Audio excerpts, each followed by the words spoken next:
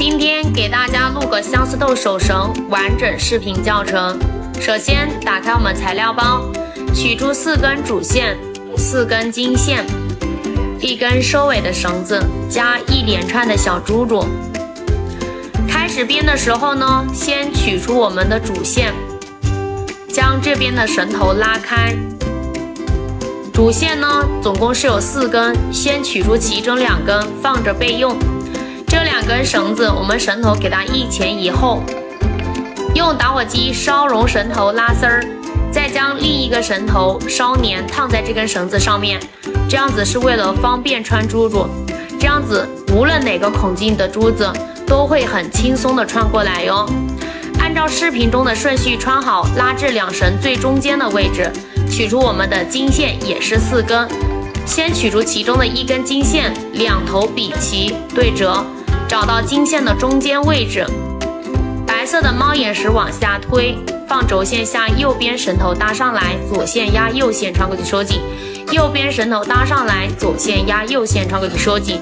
右边绳头搭上来，左线压右线穿过去收紧。相信看到这里大家已经懂了，每次都是右边的绳子搭上来，左边的绳子压右边的绳子穿过去收紧。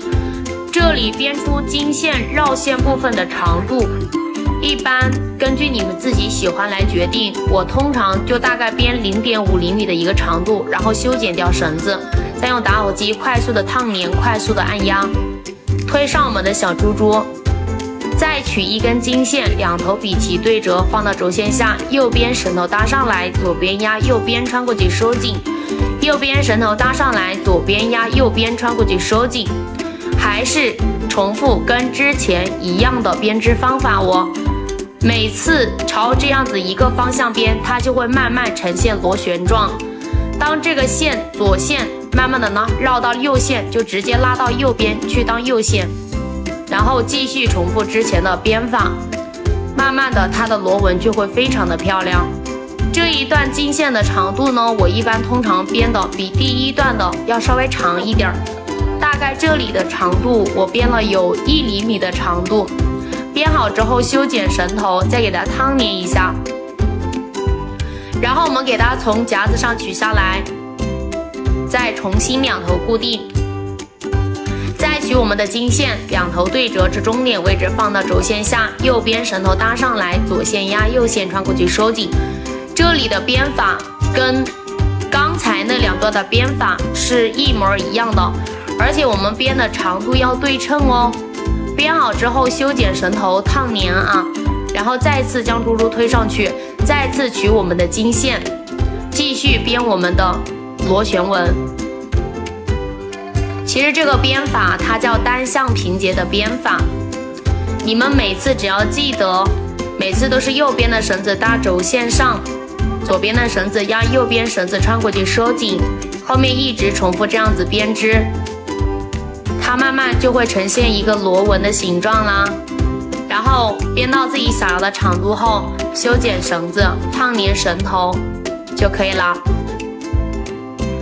现在取我们的72号玉线，取出其中1根对折至终点位置，放到轴线下，右边绳头搭上来，左边压右边穿过去收紧，左边的绳子搭上来，右边压左边穿过去收紧，右边绳头搭上来，左边压右边穿过去收紧，左边绳头搭上来，右边压左边穿过去收紧。后面就是一直这样子左右交替的编织，大家一定要记得方向不要搞错，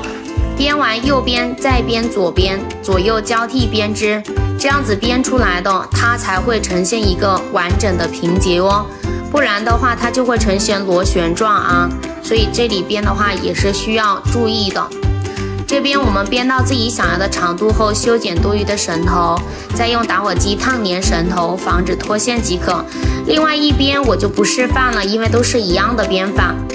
收尾的时候呢，直接2绳头交叉，收尾的线拿过来，找到中间位置，放到轴线下面，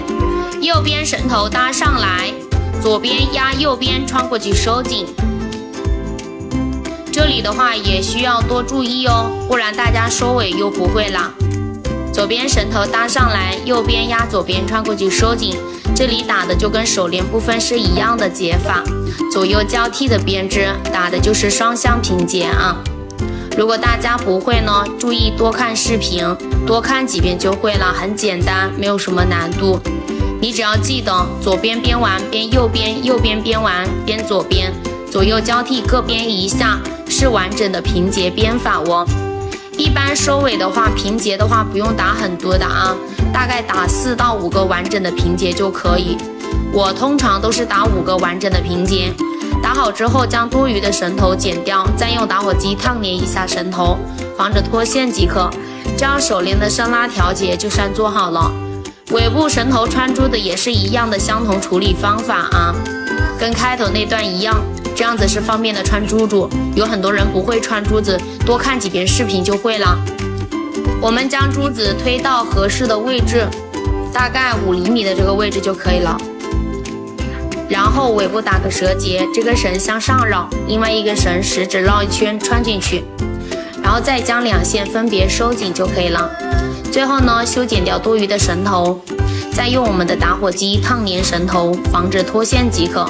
一个精美的相思豆手链就完成了，喜欢的可以动手试试。Follow for more. Bye.